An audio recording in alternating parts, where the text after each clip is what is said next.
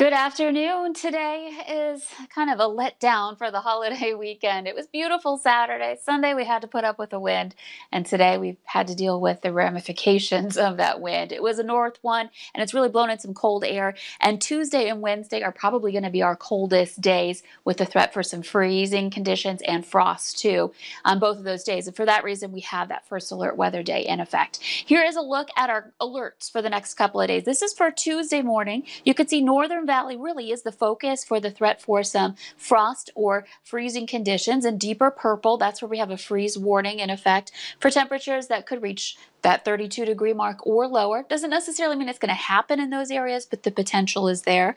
And a frost advisory for areas in the lighter purple, Grand Forks included in that, for temperatures that will be nearing the freezing mark, and that could lead to some frost. Southern Valley, perhaps not as cold, but I'd still prepare for that. And then Wednesday morning, likely going to be our coldest morning, and that's why we have a freeze watch for most of the valley. And we are looking at the potential for lots of places to reach that freezing mark. And of course, that would be a big problem for anybody who has gardens going or some flowers out there. You want to make sure you're protecting those the next couple of nights. Here's a look at our temperatures right now. It's cool. We've made our way to 50 at least in a lot of spots. Fargo, Grand Forks, a couple of those places. The warm spot, relatively speaking, is Wadena and also in Fergus Falls too. We're both at 52 degrees there. The wind has been picking up a little more. We've got some gusts in the Northern Valley to some low 20s, and we'll see that from time to time today. So a little bit breezier. Factor that in with cool temperatures.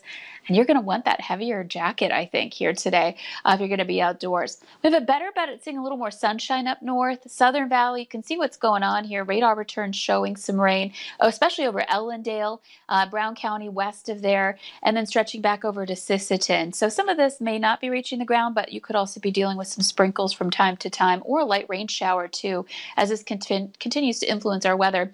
But the general trend will be for this more to be south of us here today. Still can't rule out more of those showers happening as we head into the afternoon and evening. So here's a look at our planner. Again, that chance for rain in the south. Northern Valley, again, some more breaks in the clouds heading into the afternoon. But that's also, a potential for some shower development too.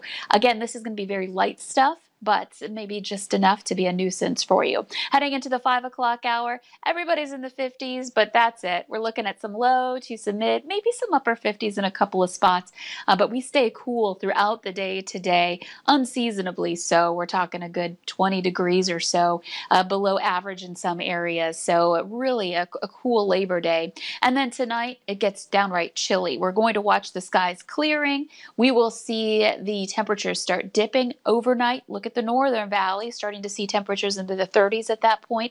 And as we head into the early morning hours, we'll start to see more and more temperatures into the 30s, and the potential for some freezing temperatures again in the Northern Valley. Langdon at 7 a.m., perhaps at 32. Foston may be one of those places as well. Those of us in the south, not nearly as cold, but still chilly, and the potential for frost, maybe some patchy frost in those low-lying areas is there. Heading into Tuesday, we get some more breaks in the clouds. We see more partly cloudy skies, and then we clear out overnight yet again, and we're talking deeper cold for us for Wednesday morning. Check out Fargo's low in the 7-day planner here, 34 degrees, getting dangerously close to the freezing mark, and more places will. So it's going to be chilly, but you could see that we are going to start warming things up as we head toward the end of the week. But until then, definitely feeling like fall.